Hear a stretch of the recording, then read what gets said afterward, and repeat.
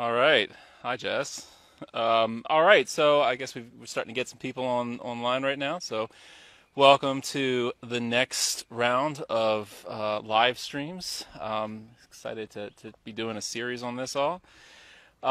So we are out in the Vernal wetland on Stockton's campus. Well, there's many Vernal wetlands on Stockton's campus. Some of them are a little bit more vernal than others.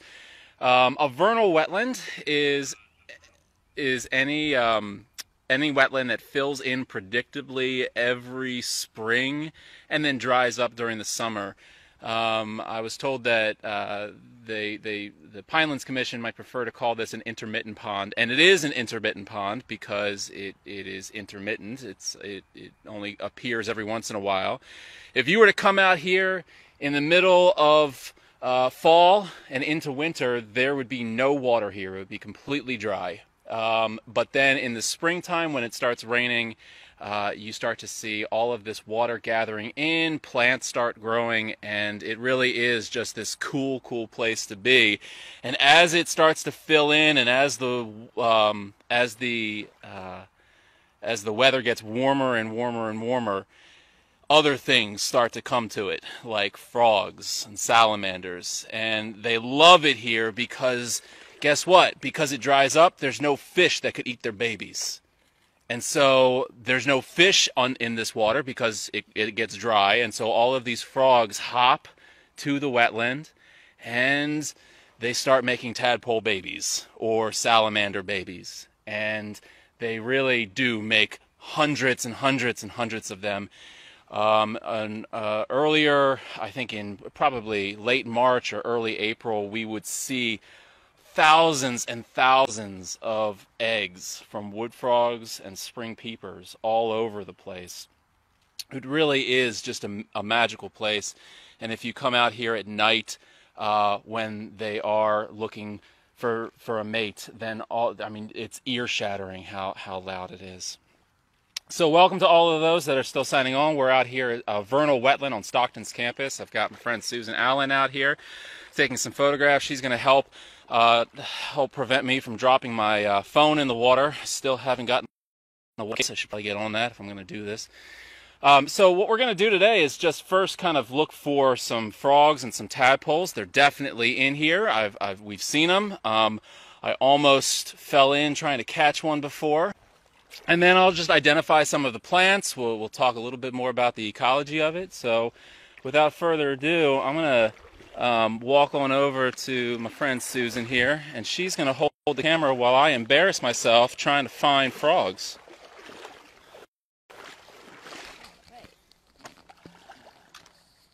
So, thanks for always do that wrong. So, is it? Oh, it says you can't do that while you're live, so we'll be in vertical. Oh well. So this is my very scientific piece of equipment called a net. Actually, it is oddly expensive for being just a net, but we're going to use this to try and catch frogs. You don't really need to sneak up on them. They don't care. But the easiest way to find them is just kind of rake your net over the leaf litter. That's where they like to hide. And then what you get is a bunch of muck that you just kind of look through. Ooh. If you don't like getting dirty, you probably just want to watch and not do this for yourself. But if you like doing this kind of thing, get a net, any kind of net that'll work, and go out to a wetland near you. Now, I'm not finding a whole lot of stuff. This is moss that's growing in the bottom of the wetland. You get a little bit of submerged vegetation, and I'll talk about all this leaf litter in a little bit. I'm actually not seeing a whole lot of tadpoles, to be honest, for what I would expect to see this time of year. This wetland is a little shallow, so maybe there wasn't as much breeding this year. And the winter was also very, very warm, so that might affect how many tadpoles are in here as well. And I'll talk about that a little bit later. We didn't get anything, so we'll keep on searching. I'll see them this time. Maybe it'll work. All right.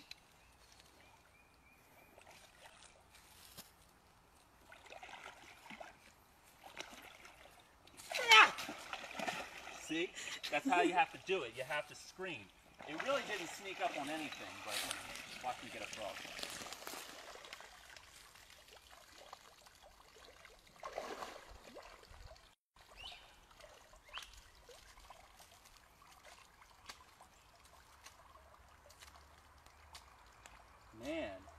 lot of stuff. They're in here. Maybe I'm just a bad frog catcher. I've got no business doing that. I'm not a certified frog catcher.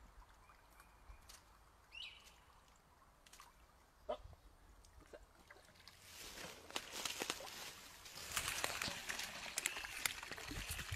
Either it was a moving acorn or it was a tadpole. It could be one or the other.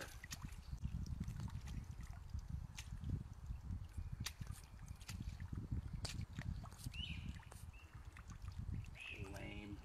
I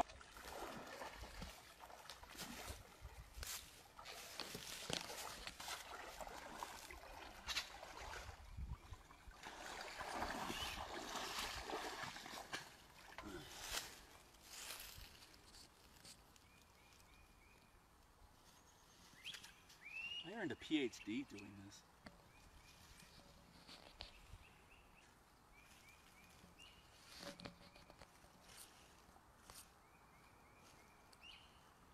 What's that?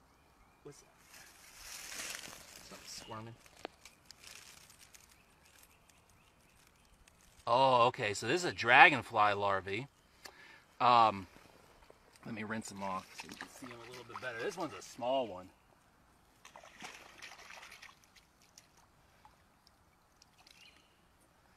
There we go. All right, can we zoom in on that at all? Don't try. I mean, just like, can Yeah. see it? All right, so this guy is a dragonfly larvae. He's really small. This is, most people don't know, dragonflies, they're babies before they grow wings and become adults. They actually spend their life in wetlands. And this is probably an Eschnidae or an Anax. Anyways, so this is a really common finding in a lot of wetlands. You can see underside, it's not all that pretty. It doesn't have wings yet. It will get bigger and bigger and bigger, and it will actually eat tadpoles when it gets big enough. And then it will start to grow wings on its backside, and it will fly away once it sheds that last exoskeleton. One really cool thing about dragonflies, if you get a big one, and I don't know that we're going to be able to get a big one, but if you get a big one, or if you just YouTube video of a dragonfly eating, they have this mouth that it's like a spoon, and it's on the underside of their face, and then when they see a tadpole, they do this.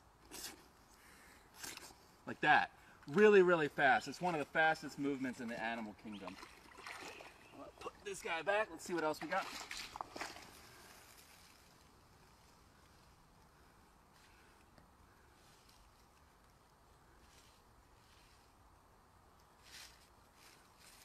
And the peeper adults, you can always tell because the peepers are brown, usually with a kind of a blackish X on their back. Sometimes it's not quite an X.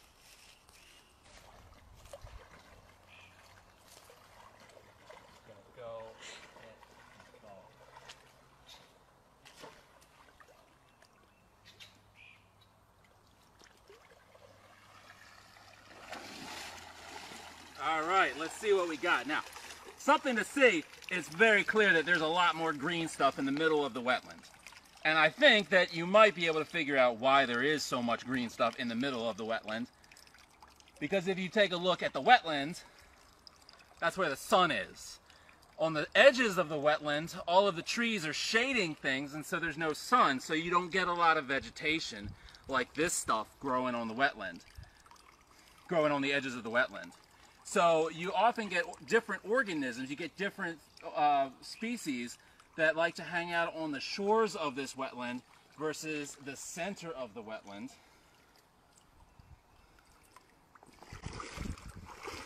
Let's see what we got. Now, I have to admit, for aquatic stuff, there's not a lot of organisms in pine barrens systems because the water is kind of acidic. You go outside of the pine barrens and you can get all kinds of cool stuff like isopods and amphipods and snails. And I got here. Something was squirming. Nope. Nope, nope, nope, nope.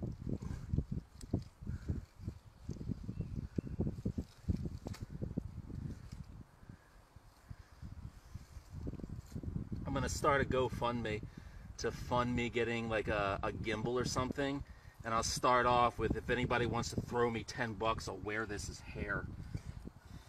Just kidding. All right. So I'll take that. And my high school freshman is loving this. oh yeah. Sorry guys, shut off the camera for a second. I don't know how that happened. All right, so good to see that we have about 20 people on. Stacy, Kolb. I don't know if you're talking about the inner high school freshman in you or your own high school freshman. Both, I hope, are good. So let's take a venture out into the middle of the wetlands here. Just take you out directly into the water. I am in chest waders because you know it's attractive. So if you take a look, you can see all this vegetation, a bunch of grasses and mosses growing.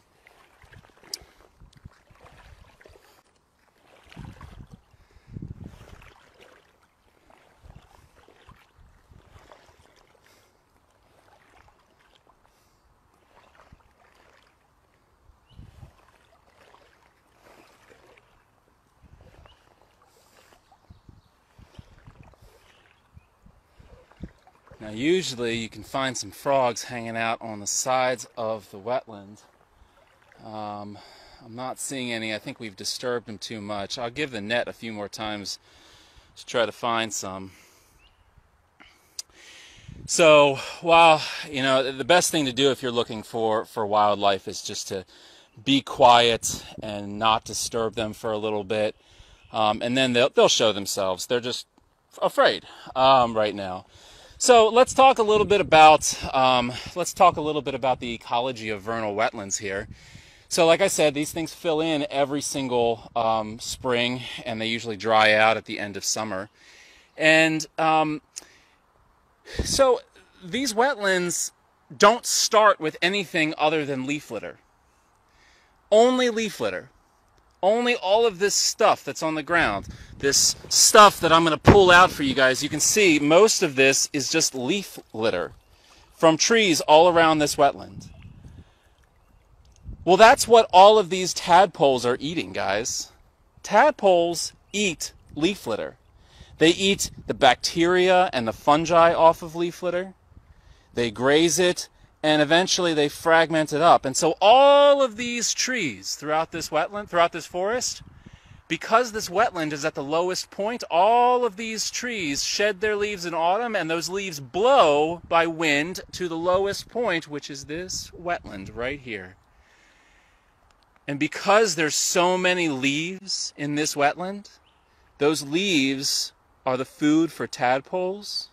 The tadpoles eat those leaves, and then they grow legs, they emerge as frogs, and they hop back out into the forest, where they go and they find trees, and they sit underneath of trees, and they find bugs to eat. And guess what? They also take poops. They take poops, and those poops then decompose on the ground, and those poops send nutrients back into the trees to grow more leaves that then fall in the autumn, and they go back into the wetland. That's the story of vernal wetlands, guys. It just is constantly sending nutrients back and forth, back and forth. Now, I'm going to give the wetland just a little bit more time to kind of chill so that maybe we can catch some frogs. If anybody has any questions, I'm happy to answer them. I want to show you guys. Thanks, Carrie. Carrie says, I'm surprised you took this long to talk about leaf litter. Well, we change. Anyways, so I'll show you this. This is one of my classes, Wetlands again. If you tuned in last week, I showed you some islands on the middle of Lake Fred that we built for class. Those islands were terrestrial land islands for plants and insects. These wetlands right here are aquatic islands for this vernal wetland. I know. Most of the time that we talk about islands, we don't think about water as being the island. We think about land as being the island. But when you think about it, an island is anything that is surrounded by an area of inhospitable habitat. So, this wetland right here is an island for tadpoles. How did tadpoles get here? Well, maybe a frog breeds in here. And we have several islands set up. Adrian, I don't know how you got that emoji, but I need it for class. We have several islands set up here, looking to see just the same thing that we did with our islands in the middle of Lake Fred, is if farther islands will get more or less tadpoles. Now, I have to tell you, I don't think there's any tadpoles in here. I really do think we had a weird winter, and we didn't get a whole lot of breeding happening, which is okay. You can have some years without a whole lot of breeding and other years with a lot. Nature is variable and cyclic, and that's why I love studying it, because there's always something new to study.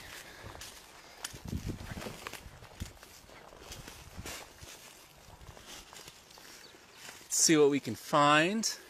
Well, there's a beetle. Let me see if I can get the diving beetle for you guys.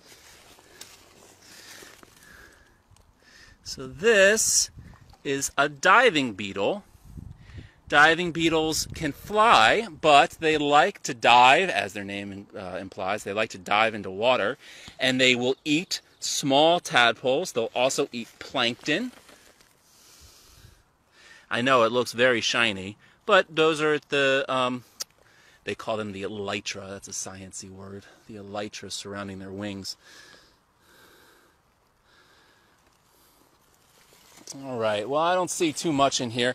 Oh, you know what? While I'm out here, I'll show you some other cool sciencey piece of equipment. So some researchers at Stockton University wanted to see how far frogs travel and when they travel. And so they built this thing called a drift fence. Now, during the spring, when the frogs are going to breed, all of the frogs travel from the trees that they were hanging out underneath of taking poops. They hang out from underneath, they come out from those trees, and they hop to the wetland, which is over here. These drift fences, these plastic fences that we set up, stop the frogs. So they go hop, hop, hop, hop, and they hit this black tarp here, this black fence, and they're like, oh no, I can't get across. How am I supposed to get to the wetland? So they start going this way, or they start going this way. But then in the middle of breeding season, what researchers can do is we put these very scientific pieces of equipment into the ground called buckets.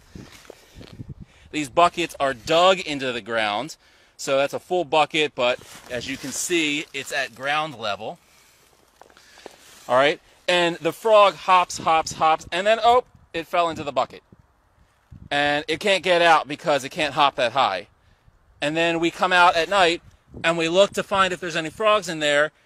If there are, we take them, we measure them, and then we put them on the other side of the bucket, and they hop around the fence and they go to their wetland. Really, really sciencey stuff. Just kidding. Well, it is sciencey, but you don't need $1 million to do that. I'm going to put this lid back on because I don't want anything to accidentally hop in, because guess what, guys? I'm not going to be here tomorrow to check it out. I only come to campus once a week right now because, you know, pandemic. Although, I got to tell you, if you want to social distance yourself, just come out to the woods. There's nobody here. All right, let's go back to the wetland here. You also want to know a secret, how not to get any ticks on you? In the middle of Tick Central, wear chest waders. Nothing can get past this Kevlar vest, including sweat. It's very gross in here.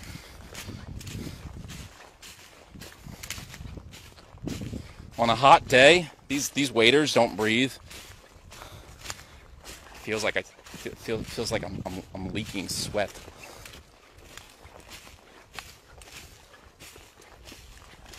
So you can also see You can also see all of this vegetation growing, blueberry and a whole bunch of other stuff coming up. This is spring, going into summer. This forest is going to be pure green in a little bit. Back to our wetland.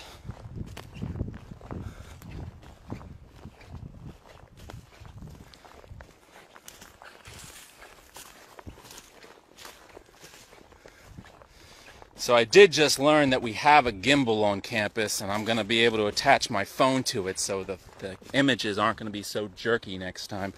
I didn't want to take the gimbal to a wetland though. It's kind of expensive. Alright, I'm going to go back around.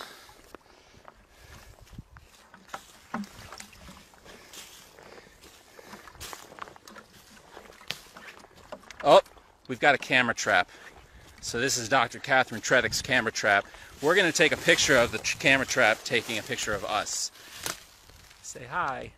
So Dr. Treddick is our wildlife biologist, our wildlife manager on campus. She studied bears and squirrels, and she takes students out trapping. It's a lot of fun.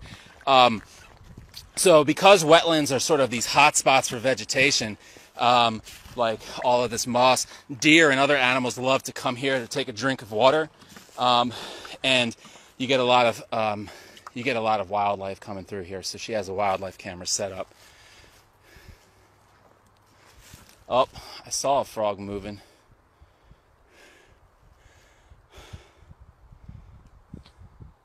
All right, guys.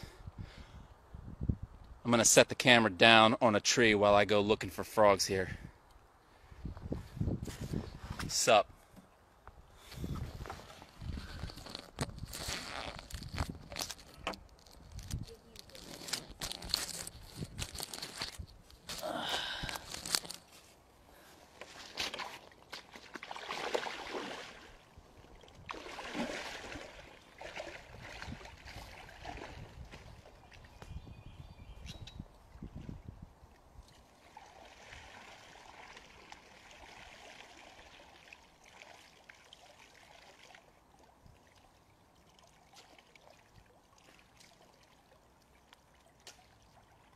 Just tadpoles. Just tadpoles. You're not going to find a lot of frogs right now because they already did their business. They already done breeding. The only frogs that are here right now are those that are taking a bath and those that are too dumb to figure out that the time is done.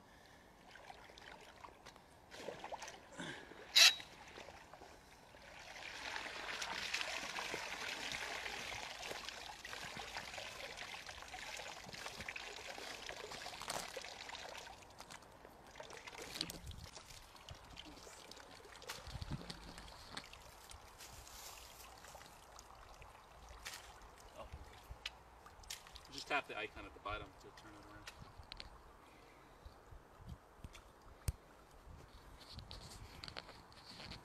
Alright, let's say we go around that side, see if we can't find any frogs. Give this one last go and then we'll call it. Trust me, I'll find frogs on another day. Maybe we'll do a night version of this.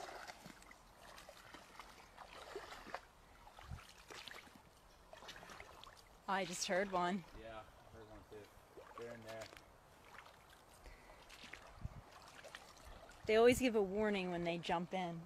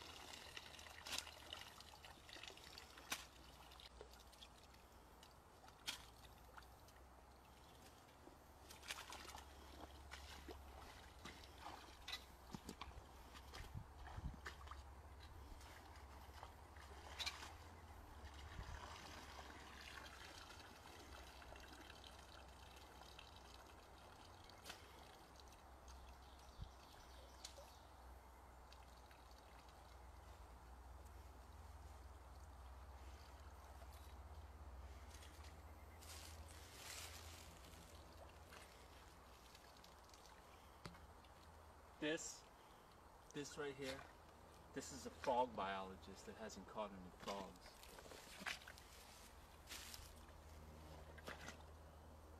This is also a pathetic human being.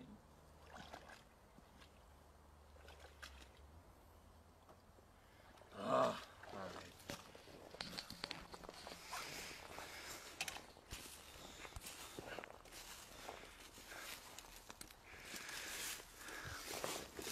Looks like you've got close to 30 people showing up. So I'm just looking for frogs. They're very skittish. They're here. I see an occasional ripple in the water telling me that they're here. But it's a little bit difficult to find them. I know. We'll come out at night. Maybe we'll do a carpenter frog, a carpenter frog, or a Fowler's toad episode. Oh, I heard you. I heard you. It's a cute little squeak. Lindsay, this isn't reliving your undergraduate days. You'd have to fall in and get yourself all muddied in order to be reliving those undergraduate days.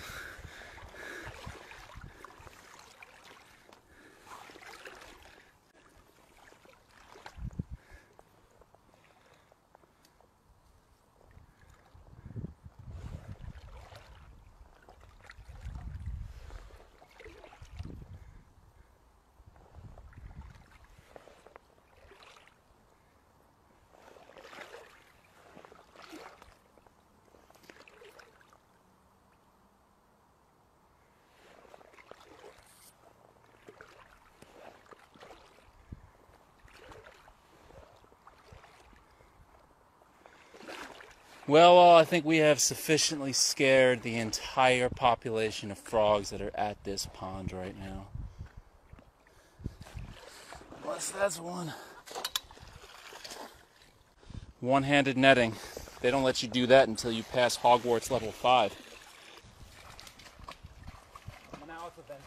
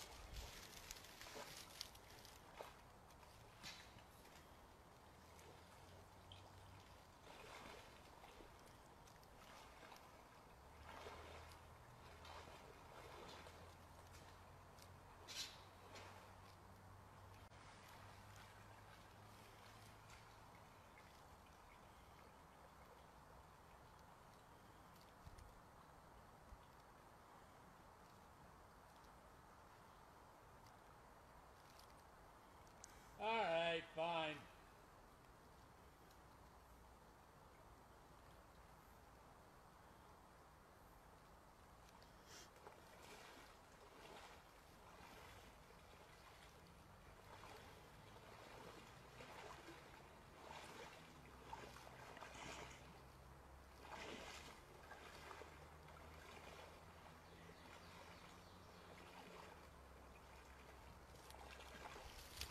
Alright, before we sign off, one last shot. We'll try to go all Bear Grylls on this tadpole thing and see if I can't get anything. Okay, that was not as epic as I thought, and it's also gross. Now I need a shower.